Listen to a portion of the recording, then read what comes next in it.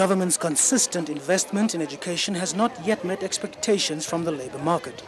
The business community, and in particular the manufacturing sector, says the quality of local tertiary education is very poor and has resulted in a severe skills shortage.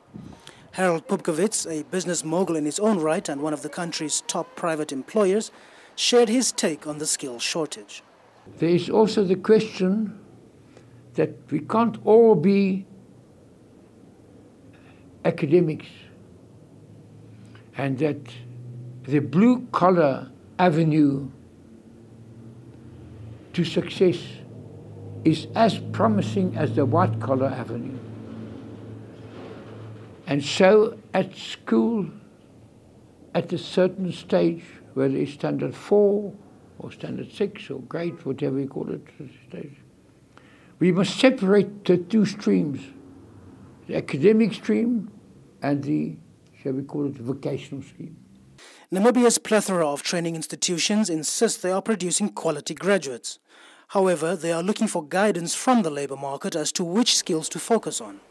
The business community has also asked for programs and courses at vocational training centres to be reviewed in accordance with the demand of the labour market. We also need more vocational schools. Let's be practical and build this country.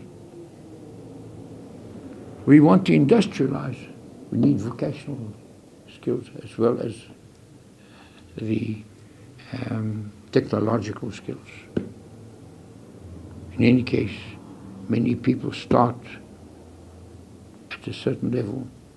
Take even in this country, how many people who started life as mechanics, trained well, run their own businesses now, employ people, and they are capable, they're successful.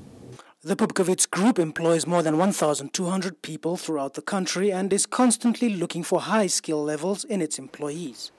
While Pupkewitz calls for more vocational training centres to be erected all over Namibia, he insists that all VTCs should focus on quality as well as quantity.